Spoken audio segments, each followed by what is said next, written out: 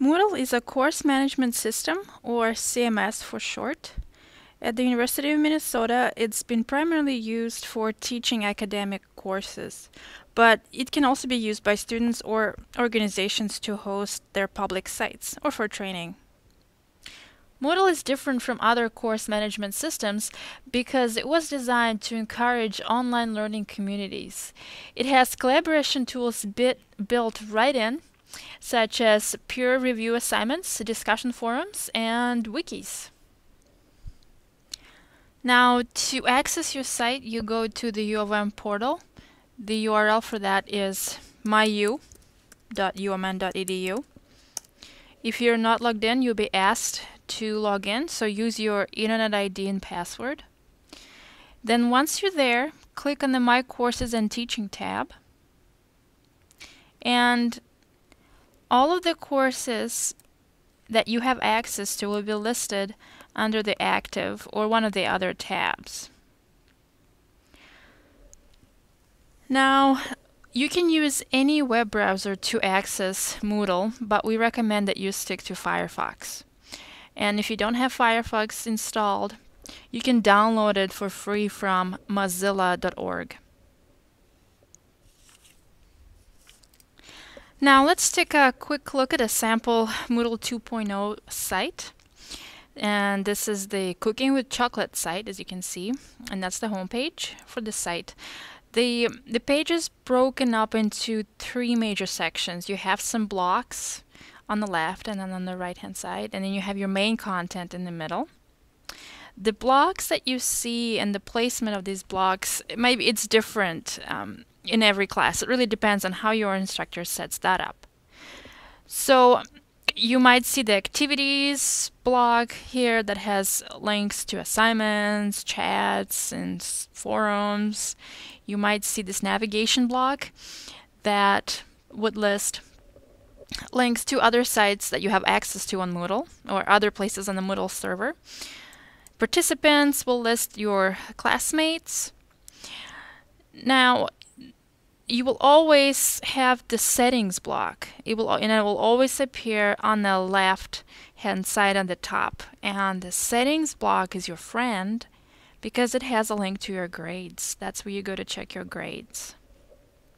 The middle section is broken into these little chunks here, and those can be listed by section numbers, or your instructor might have a weekly format, so that's what you would see here. So these are all sections, and the kinds of links that you see here are links to documents like PDF files. You might have a link to a PowerPoint file. And then you will also find links to activities, and these are things that let you interact with other students or your instructor. So those could be forums, those could be quizzes or assignments for your class. And finally, at the top of the page, on this header, you will have yellow links, and one of them is the support site for Moodle. And then there's also links to libraries or the MyU portal. Now let's take a look at how you would navigate around your Moodle site. To access any of your links or activities, you would just click on one of the links, and that would take you there. And to get back home, you could either use the breadcrumbs at the top here just by click on one of those links, or let's say you're in some other file, you can also use this navigation block to get back home. So under My Courses, just click on your site title and this will take you home. Now if you have a lot of content and if you want to minimize all the scrolling, you can hide sections. So let's say I'm on section 2 and that's all I want to see.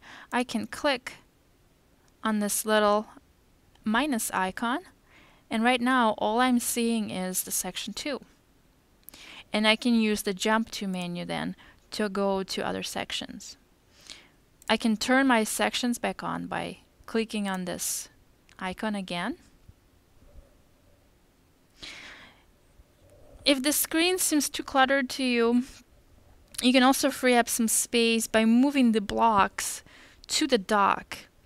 So for example, I can take this people's block and I click on this little icon with the blue line, and now you can see that my people's block is on the left side, so it's docked, and I can dock all of my blocks if I wanted to.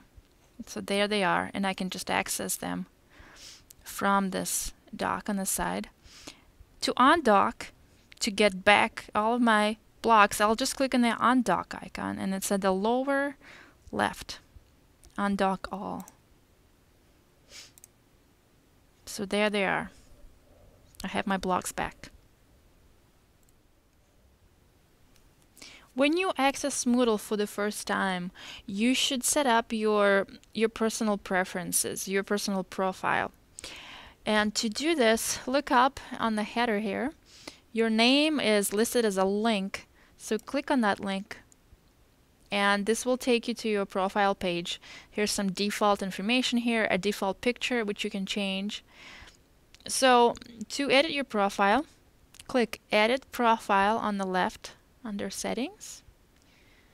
And this will take you to another page where you can modify your profile.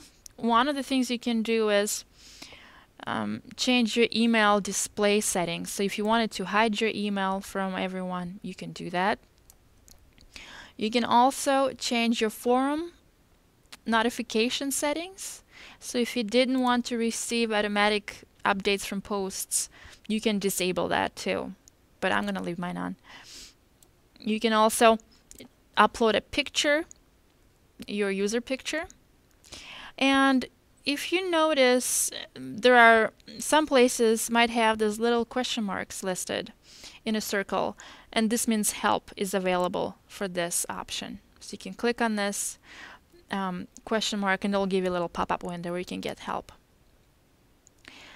So once you're done setting up your profile, don't forget to save, update profile, and this will take you back.